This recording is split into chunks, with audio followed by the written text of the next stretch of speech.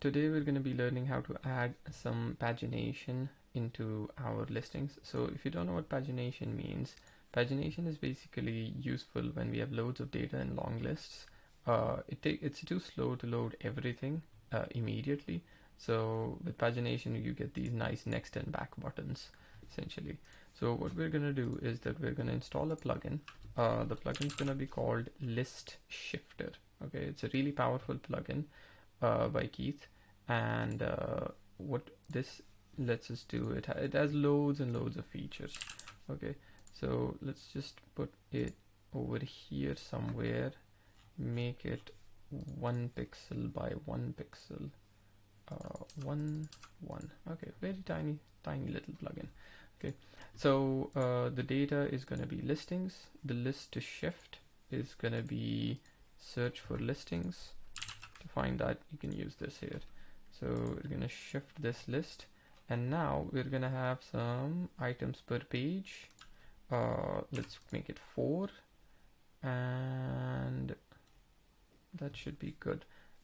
So in our data source for the repeating group, instead of the do a search for, we'll just use the list shifter's output, shifted list. Okay, so let's click preview and see how it looks. See, we only have 4 elements here. So what we're going to do now is that we're going to add some buttons. Okay, 2 buttons, next and back buttons. They're going to be 1, 2. Okay, so we want them in a row. So we're going to, let me just reduce the size of this guy. Okay, so we want them in a row. Let's just select both of them and group them in a row fashion. Okay, so in a row, we've grouped them. Let's stretch the whole row and right align these.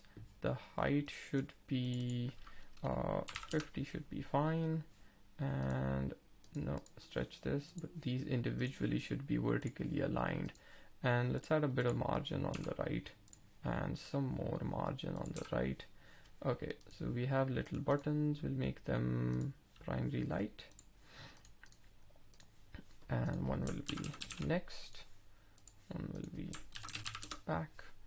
So in next, the workflow is gonna be show next page of list shifter, and let's just wrap around as well. And back is gonna be back list shifter. What is it?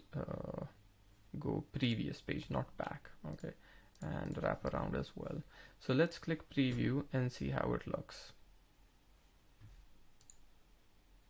Yay! Oh, not that button. I meant to press a different shortcut. Yay! We have pagination. Okay, so we can display just 4 at a time, and the last page, it does wrap around, and we can go back. Yeah.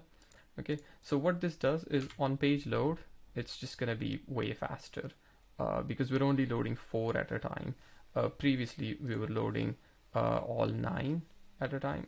Whatever, this list can grow into hundreds and hundreds, but in our marketplace now we're just gonna show 4 at a time. And if you just want to change it to just show maybe 8 at a time, but depending on our design, we can just change the, where's the page size? Yep, here's the items per page, show 8 at a time, and I'll just do it.